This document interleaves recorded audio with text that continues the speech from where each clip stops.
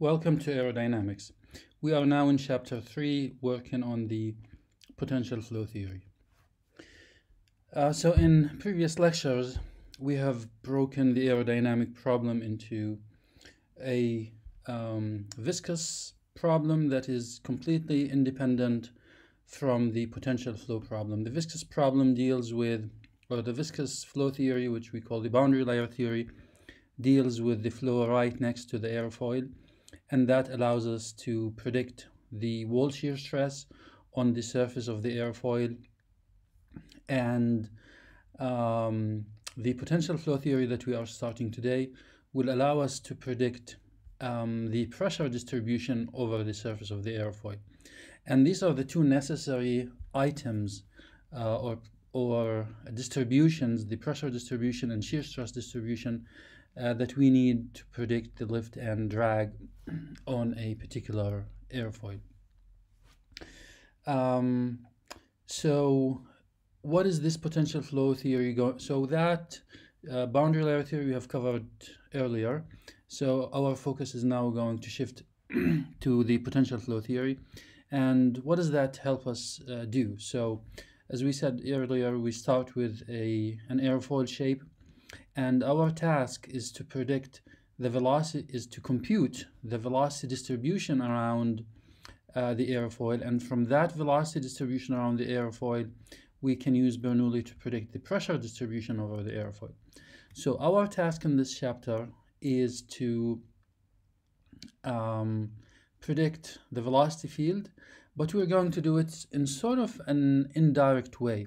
We will introduce the velocity potential function and the stream function that we have talked about before. So we will introduce them into the potential flow theory because they are surrogates, or they are derived, or you can derive the velocity field from them. So if we work with them, it's going to be easier to solve and then to derive from them the velocity distribution. So our aim in this chapter is, so the one question that we're trying to answer is, you have an airfoil shape, please predict the velocity distribution over the airfoil so that you can predict the pressure. And how are we going to predict the velocity distribution over the airfoil? Is we will do that in an indirect way by looking at the velocity potential function and the stream function. And if you remember, the stream function is a family of lines, of streamlines described by this particular function, and the streamlines describe the flow direction and the flow pattern. And the velocity potential so the relationship between, there's a relationship between the stream function and the velocity field. So we can derive the stream function from the velocity field, as we have seen in a previous example, and vice versa. We can get the stream function from the velocity field. Same thing, the velocity potential function is defined for an irrotational flow.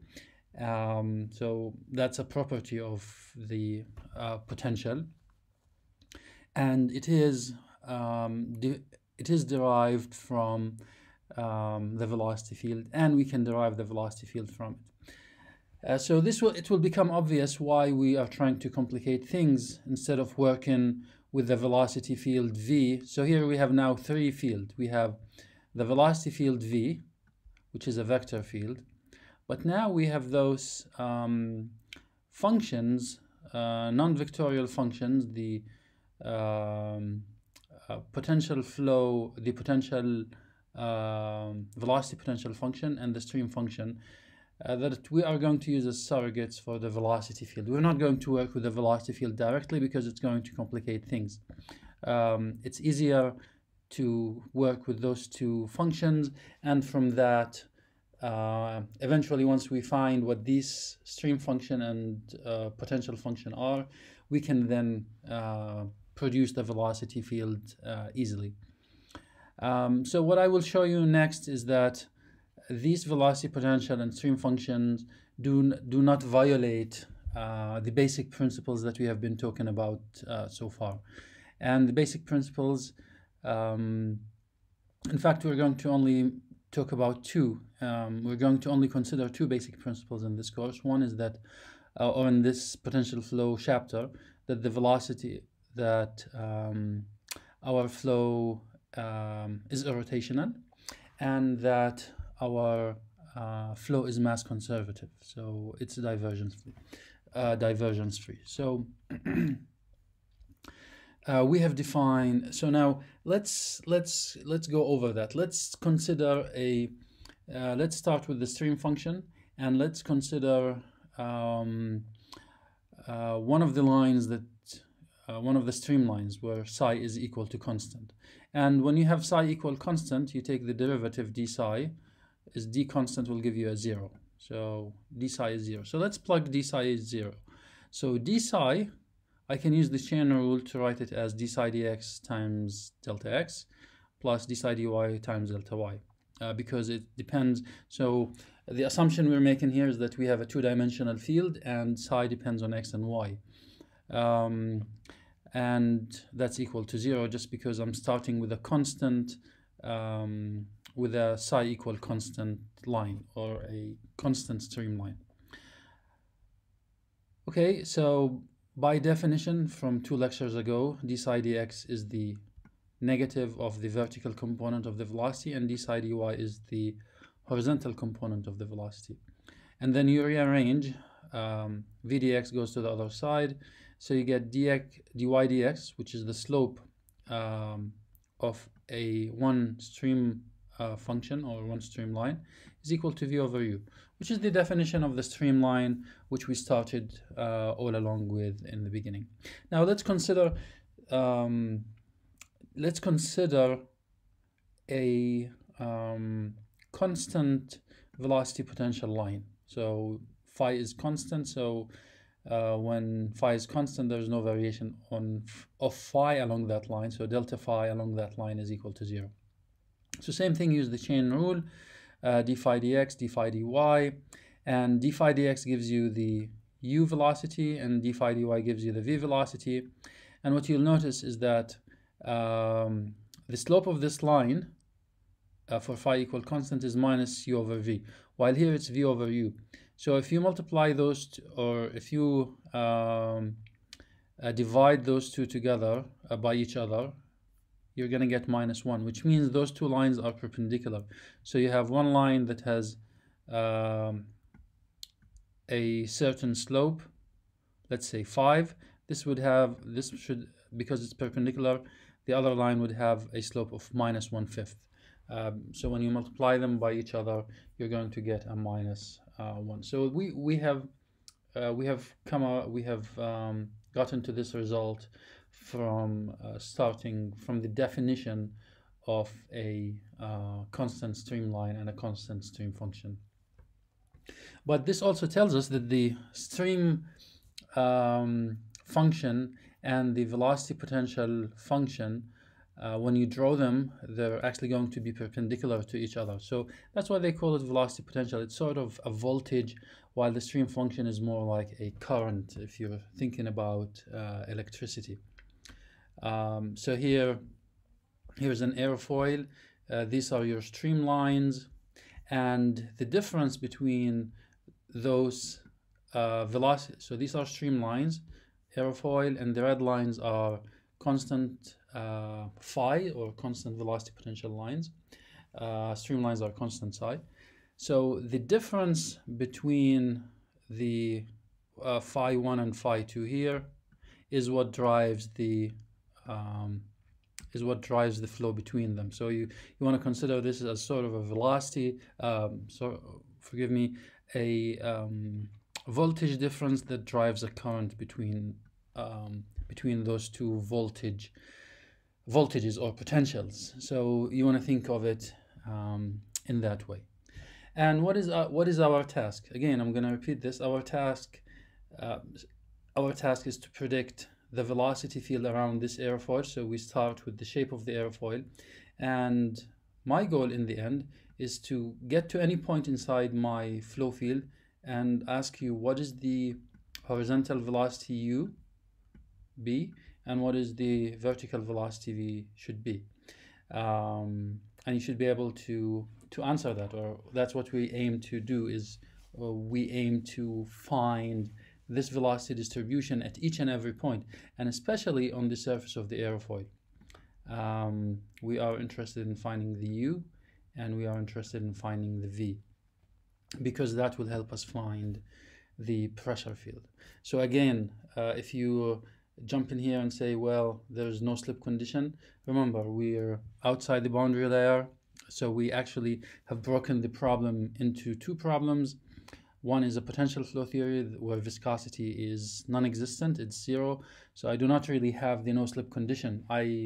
My flow can slip as much as it likes, and I have no boundary layer because we've dealt with the boundary layer on its own. So this is definitely a huge simplification, but the purpose of it is to actually just find the pressure distribution over the surface of the airfoil. So that's the goal. So my goal is to find the u and v, or in other words, it's this v, the velocity vector v, at each and every point around my airfoil. And because that's a little bit more difficult to do, we're just going to find either the psi or phi, because they derive from each other. And once I find the psi, the family of streamlines or the family of velocity potentials, finding the velocity field is easy. And once I find the velocity field, I can get the pressure field in no time through the Bernoulli equation. So that is our game plan for the coming few lectures on the potential flow theory. Okay. So as we started by saying, is that we are going to follow two fundamental principles, or basic principles. One is the mass conservation, and we want to guarantee that our velocity field, velocity potential field, and stream function field are mass conservative. So that they are divergence free. And the second basic principle is that they need to be outside the boundary layer, which means our flow has no viscosity, our Reynolds number is infinity, so our flow is irrotational, which means it is curl free. So let's see what divergence free flow means. So del dot v is 0, so that's our continuity equation. And that's written in terms of the velocity field u and v, which we're familiar with, the continuity equation. But that's hard to work with. It's just much easier to work with the velocity potential. So let's write let's substitute for u and v with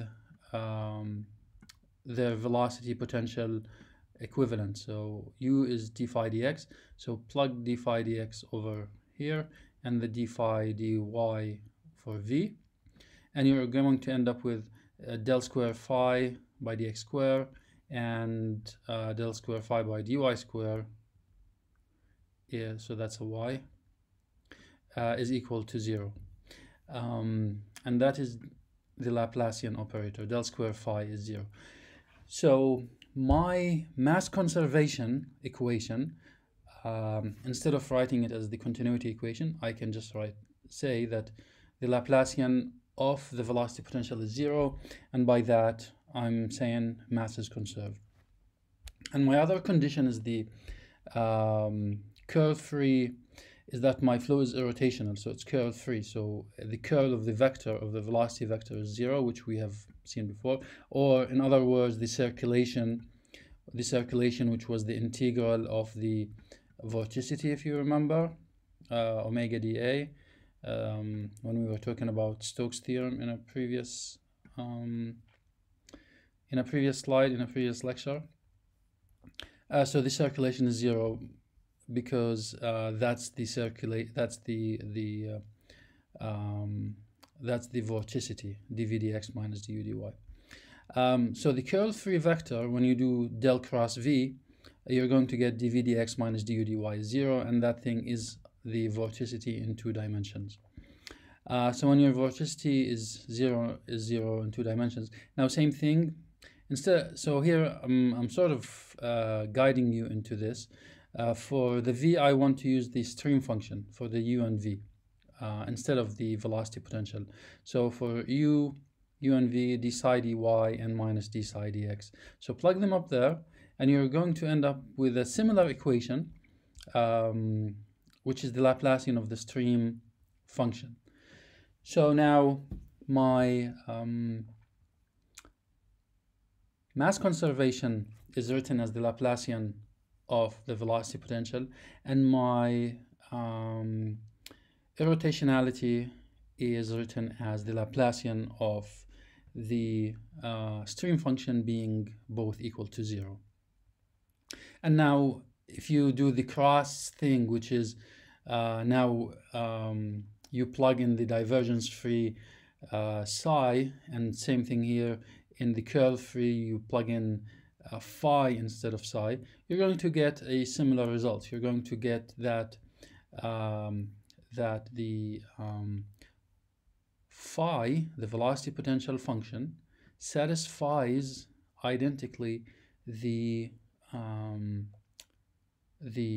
curl of the curl-free equation, so it's 0. So if you set that, you're going to get that indeed del cross v using the velocity potential, you're going to get 0. So you're going to get del square phi dx dy minus del square phi dx dy. So that's identically equal to 0. So yes, not only does the velocity potential satisfy the continuity equation here, as we said, so that was continuity, but it also satisfies the irrotationality condition. So, or the irrotationality principle that we have started our potential flow theory by stipulating. And same thing here. We've seen that the del square psi equals 0, so the Laplacian of the stream function satisfies the irrotationality stipulation. So here our flow is irrotational, that we have started with, irrotational.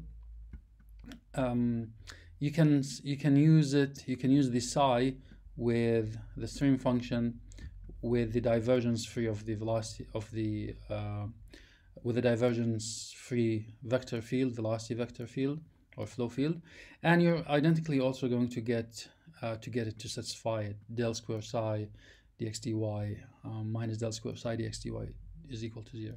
So indeed, so here's those 2 slides in just 2 sentences.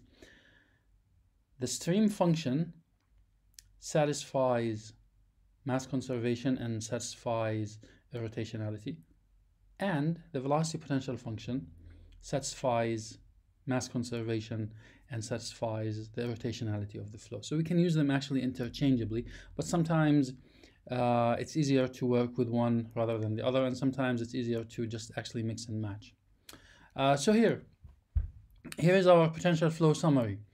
Our potential flow is mass conservative, so that's mass mass is conserved. That's what we're writing here. Del square phi equals 0, and our potential flow is rotation free, is irrotational. And if you look at those equations, this was del square phi by dx square, del square phi by dx square plus del square phi by dy square, but you'll see you don't have a del square phi square, so, or d phi dx, d phi dy.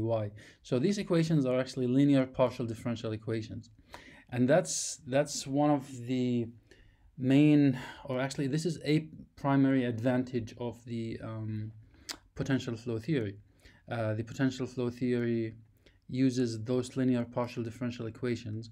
So let's say, so far I just wrote 2 things. I wrote that mass is conserved, and I wrote that the flow is irrotational. I still haven't introduced what the shape of my airfoil is. But let's say one airfoil gives me one set of streamlines, and then I get another airfoil that gives me another set of streamlines. And now if I try and so it gives me a stream function, which is a family of streamlines. So these are two different solutions. And now if I sum those two different solutions, the sum of them is also a solution, because this is solution 1, this is solution 2. It satisfies the stream function equation, the Laplacian. Then when I sum solution 1 and solution 2, I get solution 3 would also be a solution. So I can, from those two airfoil shapes, I can come up with a third airfoil shape that is mass conservative and curl free.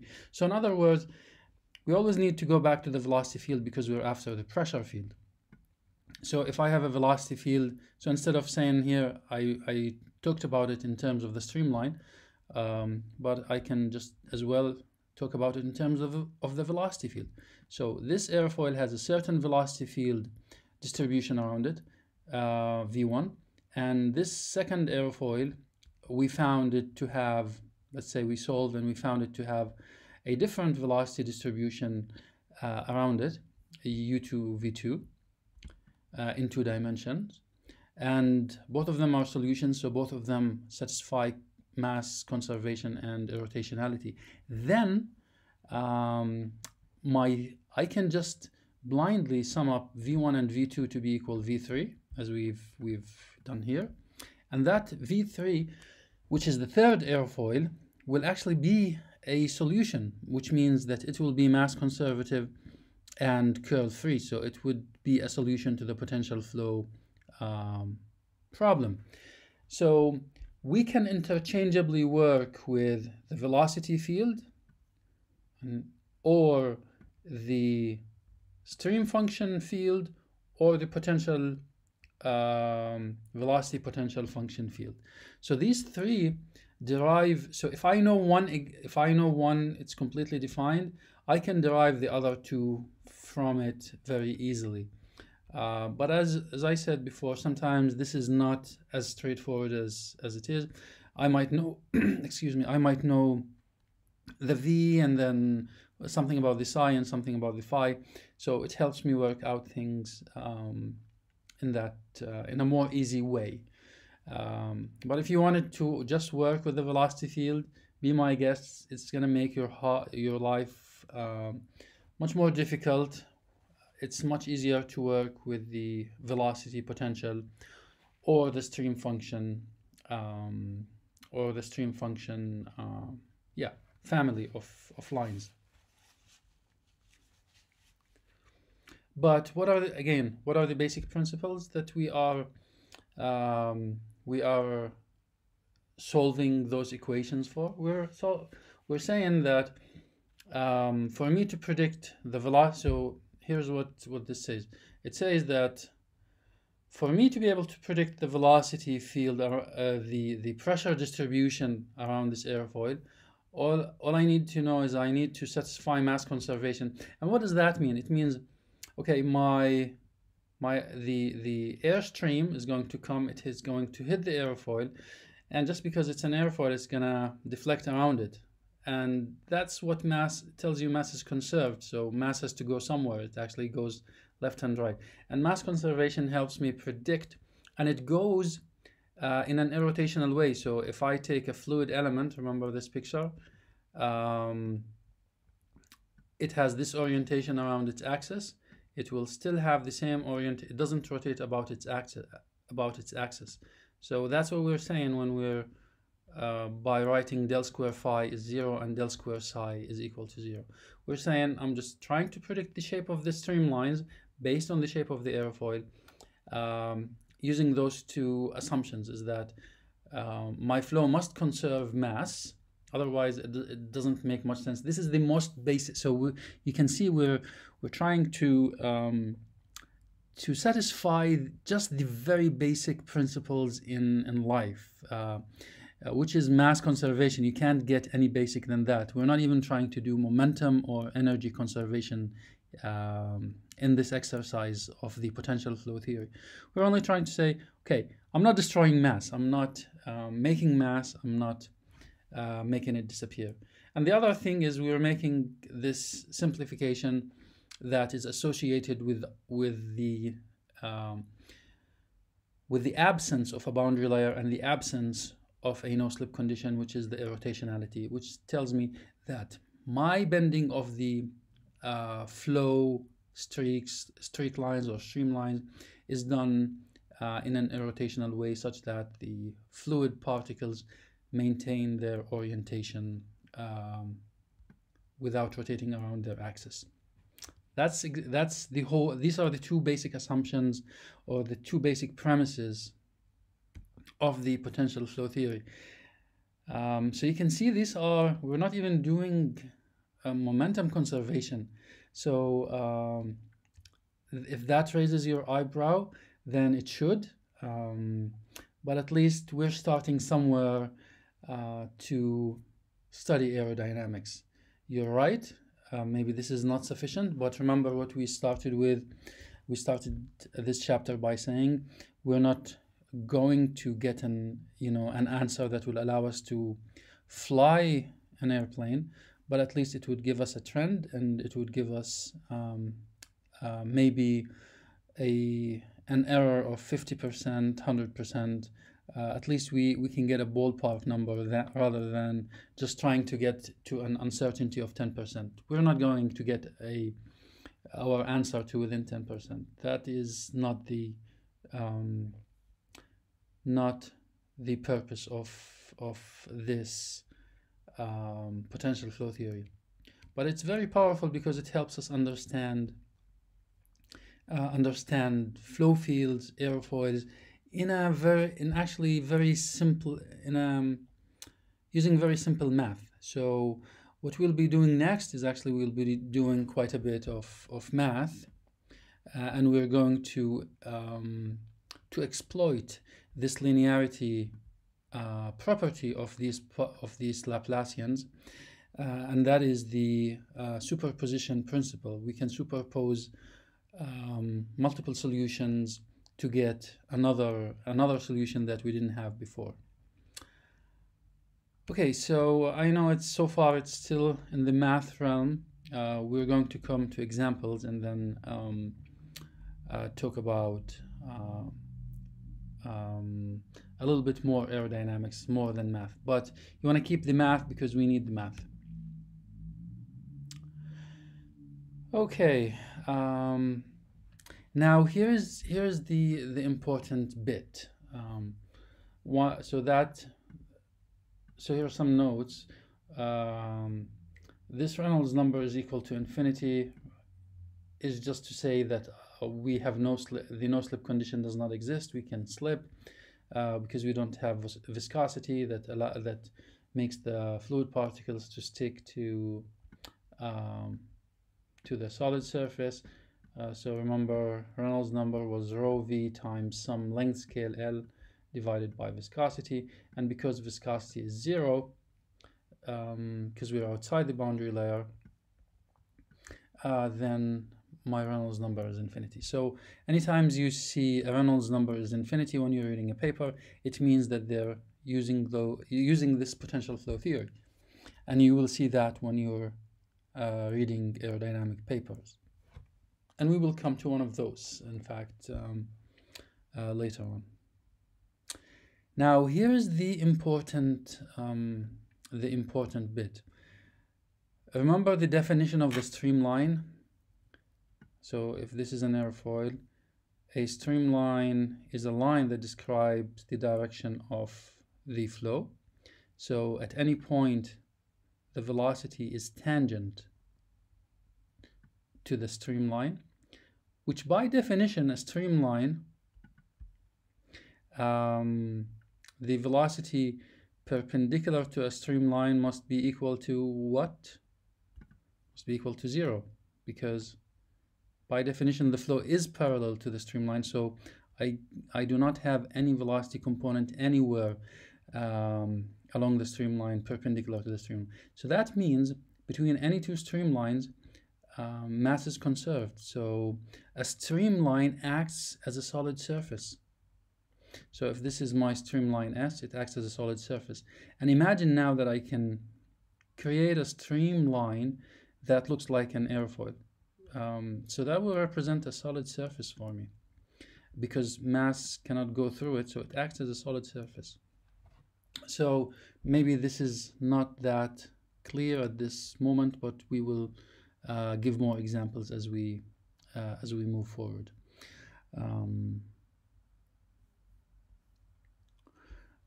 But in other words, we can write that on the surface, because a streamline is a solid surface, an airfoil is a solid surface, I can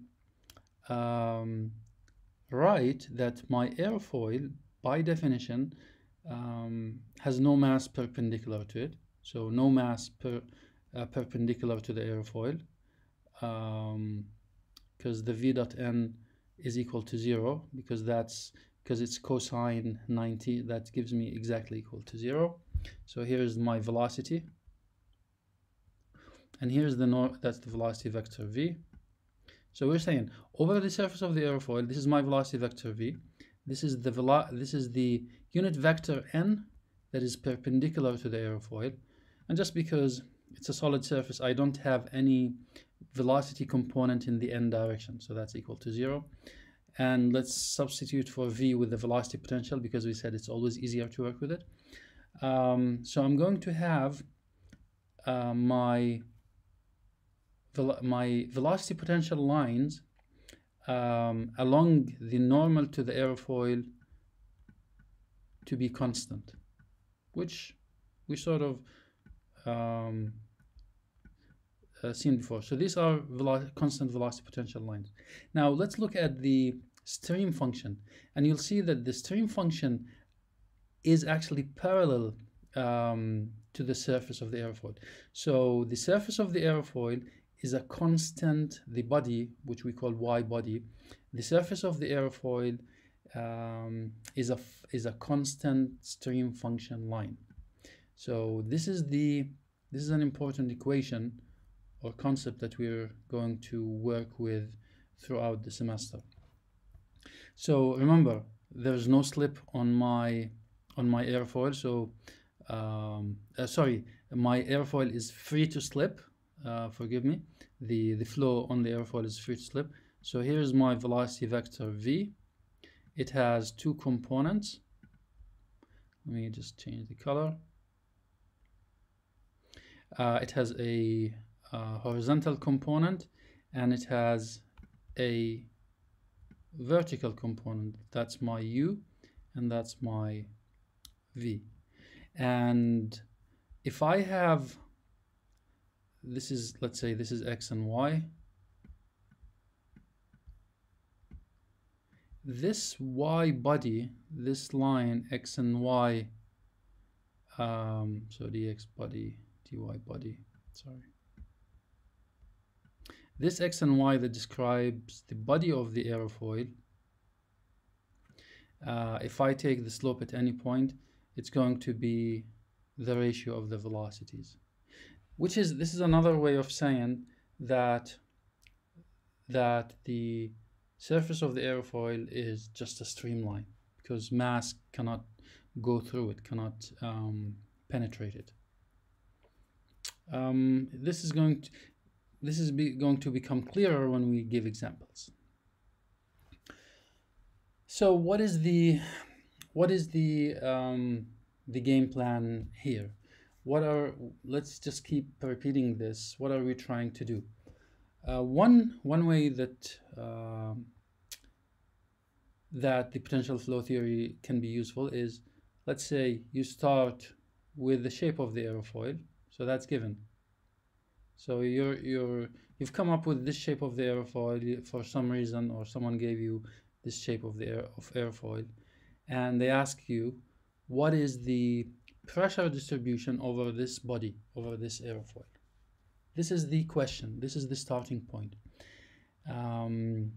Then the answer to that will be we will start with those two assumptions. I have, this is x body, y body, x and y, and that's x and y, that's my coordinate system. And on this colored line, the airfoil, it would be my x body, y body. So let's just be clear with the symbols. So x body, y body describes the shape of the airfoil that's given, and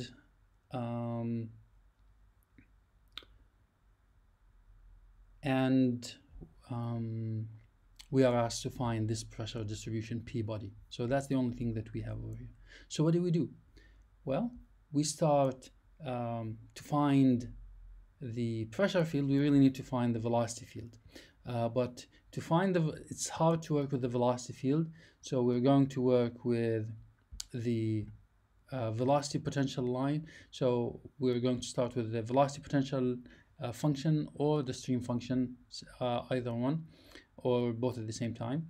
So we're going to write mass conservation and irrotationality, del square phi and del square psi is equal to 0.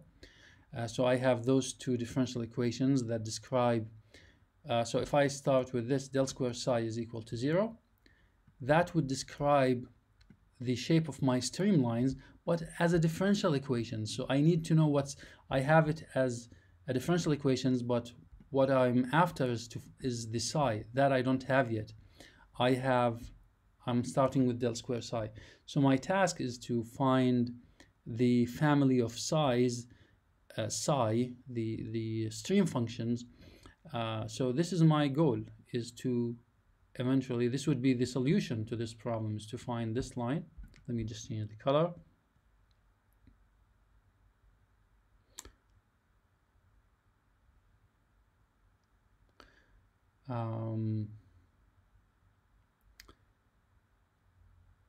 Is the solution of this equation will be psi, and graphically we're actually going to be using graphical solution quite a bit. This would be the solution. So if I found that means I solved my problem. If I found what this shape of, so I'm gonna get a function x streamline as a function of y streamline, or y streamline as a function of x streamline, same story, which describes that line. That is what I'm after in the end, and that one, and you get the idea. So now once I found that psi, I can go, that's one way of doing it.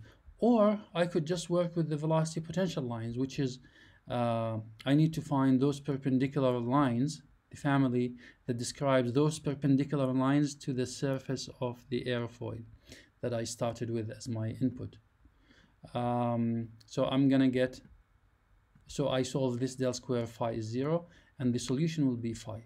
So now I found, let's say I found phi or I found psi. Same thing. From either one of those, I will be able to get the velocity by differentiating the psi was you know, the u and v were related to d psi dy and minus d psi dx. So just make sure you check the slide we had before. So I had the psi, then I get the velocity field, and once I get the velocity field, and then I would apply Bernoulli. Where do I apply Bernoulli? I have the region very far away from the airfoil, which we're going to call infinity, so here, and at infinity I know my v infinity, which is the relative velocity we've been talking about, and the undisturbed pressure, the undisturbed velocity and the undisturbed pressure. So these are the ones, and because I found the velocity, right? I found the velocity around the airfoil, but then I would have, but let's continue with this. Then I can find, because this is a given, I can find the pressure at any point in the flow field. And if I take this streamline, the stagnation streamline that actually hits the airfoil shape will also be a streamline, which means, and again, the flow slips. So which means that I have the velocity here, v at the body, and I have p infinity and I have v infinity, so I can get the pressure of the body. So I can get the pressure distribution at any point on the body, which is the whole point, or one important objective, at least for this course for the potential flow theory, is to find the pressure distribution around the airfoil, which will help me predict what the aerodynamic load or the aerodynamic force being generated by this airfoil is going to be.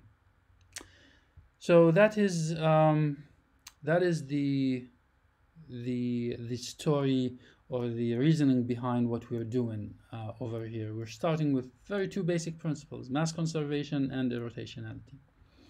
And we're starting with, and we're also going to use this linearity of the partial differential equations. So we're actually, what we are going to do next is we're going to actually start with very simple velocity fields or velocity potential fields, or if you will, stream function fields. They're all interchangeable. You can go from one to the other and the other to the third without any problem.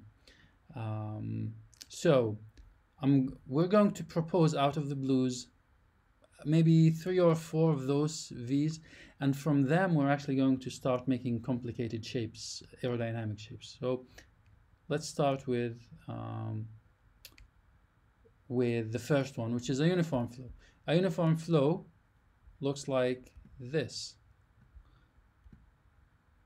So first you really need to define your coordinate system.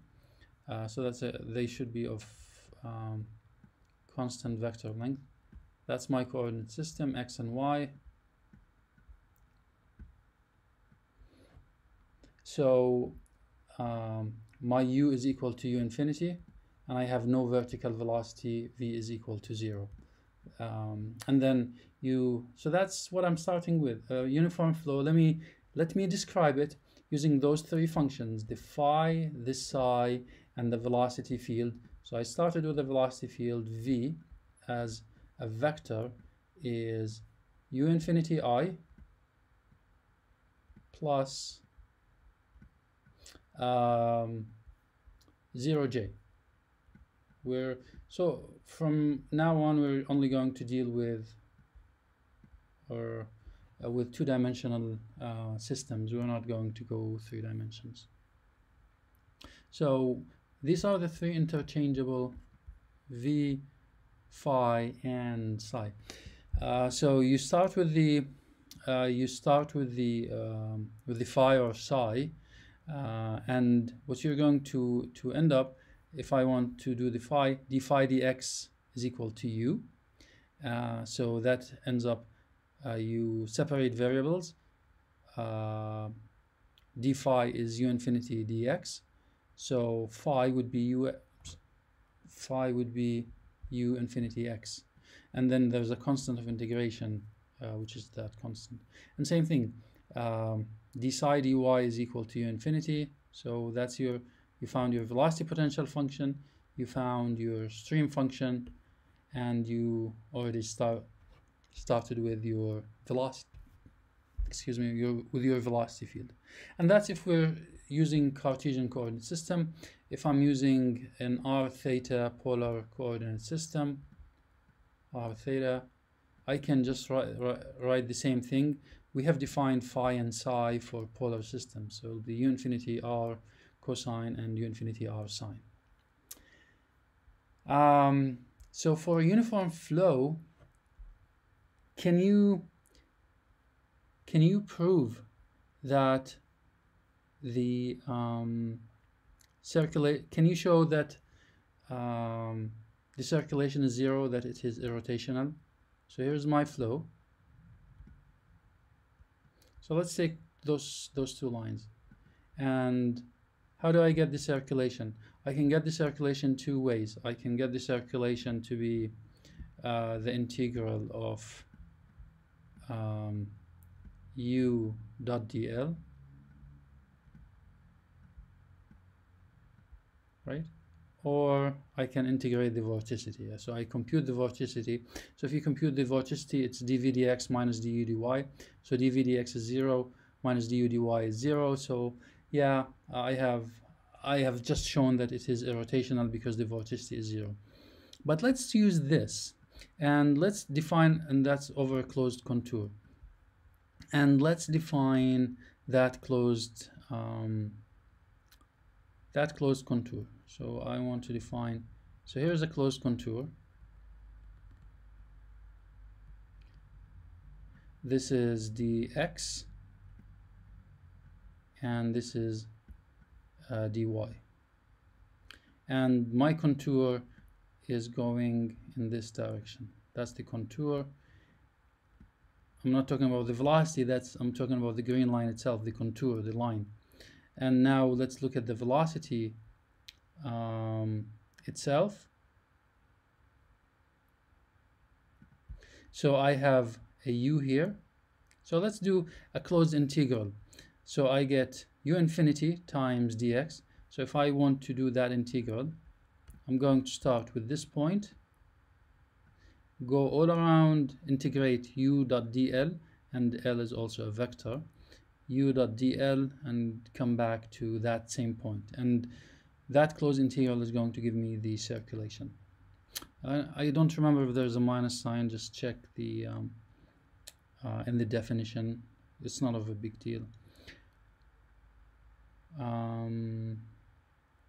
Okay, so the red line indicates my velocity, so it's u infinity.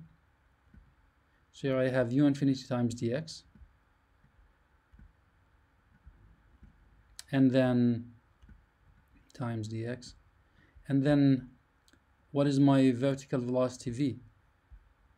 It is 0. So plus 0 times dy. And here, because the direction of the line, the contour, is counterclockwise, my velocity u is u infinity is in this direction. I'm doing a dot product, right? That's my u infinity. And my dx is in this direction. So I get a cosine theta when I do this, my dx being dl. So actually dl is equal to dx, and it's pointing in the negative I direction and the negative x direction. So I get minus u infinity dx, because I get a cosine 180, minus u infinity, so that's a minus u infinity times dx, and then minus dy times v, minus dy times v, which is 0. And what should that be equal to? That is 0, identically. That's 0 times dy. I get u infinity times dx minus u infinity times dx, so I would also get to 0. So that's just to show you what the circulation is also 0, just by looking at the velocity field, without even going to the dv dx minus du dy. Now the second, so we have now introduced our first function. Phi is u infinity x plus a constant, which conserves mass. It's mass conservative because it doesn't make mass, it doesn't destroy mass. Because if you do del square phi is equal to 0, then yes, it will hold true that del square phi is equal to 0. And I remember we said that this was mass conservative. So this was mass conservative, del square phi is equal to 0, and irrotational del square psi is equal to 0. All right, so this is our first elementary system. Now if I find another elementary system, then we can start summing things up to get a third. So that's the first solution, is uniform flow. It satisfies the potential, it's a potential flow. Then the second system or solution to the potential flow, which we call elementary solution, is the source sink term. So we've seen this before, y equals CR, if you remember. So here I'm going to work with the radial coordinate system. My source means that I have an infinite a point from which mass flow rate ejects in all directions. And let's see the properties. So that's a source. And I could also have a sink by reversing the arrows. So mass is coming from all directions into the hole. And we sort of explained this. You can have this in reality by having a garden hose that ejects a fluid, let's say water, onto a plate. And you'll see, if you're just looking at the surface of the plate, you'll have this point where the water hits, and then from that point you get the flow to be radially outwards everywhere. So I'm only showing here two vectors, which is, I'm showing that line. So I'm showing that the vector is going, I have one vector going down and one vector going up. So but in radial coordinate system, my radial velocity Vr is c over r. So what is the velocity of the flow as it ejects from the source? At r equals 0. So my velocity is infinite. I start with an infinite velocity start at the origin. And this system has 0 tangential velocity. V theta is 0, so it's purely radial. The flow goes purely radial. And what is the velocity at infinity? My velocity starts with an infinite. At the source, my velocity, the flow velocity is infinite, and then it drops fast, 1 over r, until it gets to identically equal to 0 at infinity. So here is, if I draw r versus Vr, it just looks like the 1 over r curve. So it's infinity at 0 and 0 at infinity. That's the velocity Vr. And we can compute mass flow rate by doing the mass flow rate is, here, let's just write it, m dot is the density times the velocity perpendicular to the area. Velocity times the area. And the velocity and the area are perpendicular to each other. So if my velocity is purely radial, then I'm going to take this area, which is perpendicular to all the velocity vectors. It's a circle. So that's why we have 2 pi r. That gives me the length of this contour, and the depth into the page is L.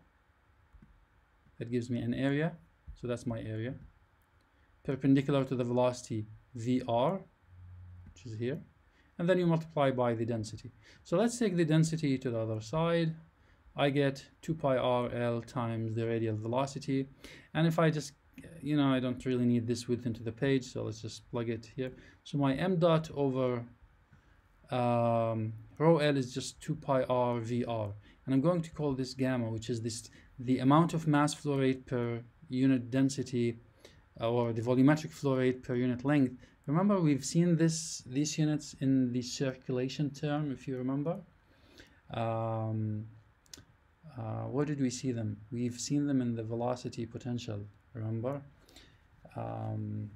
Mass flow rate or volumetric flow rate per unit width. So this would be the strength, what we call the strength of my sink or source. It's just how much mass or volumetric flow rate it's giving me.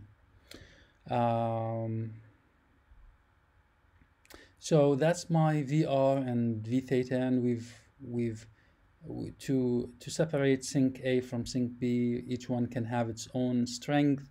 I can sum up multiple sources and sinks together. And now you want to start thinking